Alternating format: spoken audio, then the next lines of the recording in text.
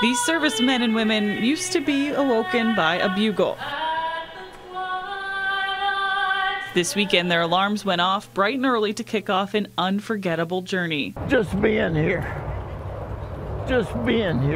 is more than I can explain.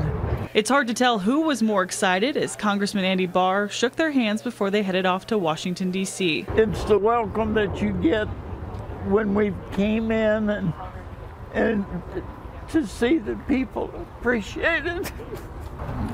Like I say, it makes your heart feel good.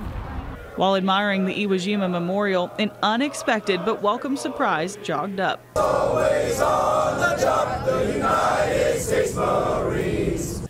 Navy cadets made a stop during their morning training. I went to Camp Lejeune in January of 1952. The next generation, face to face with our nation's heroes.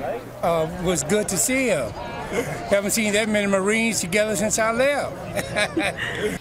Marion Taylor is 92 and says he was so proud to meet the men and women now carrying the flag. I'm glad to see that they're still alive. They're still around. For the rest of the day, the vets couldn't stop talking about the moment with the young Marines. Many say it's been a long time since they've interacted with active duty members. I can't describe it. This is wonderful. Near the Pentagon, they toured the grounds of the 9/11 Memorial Garden, knowing the day would come with an array of emotions. Gary Bishop, grateful to experience it alongside family. It's so much fun, and it's like a prize. And you get to do it with your son, even better.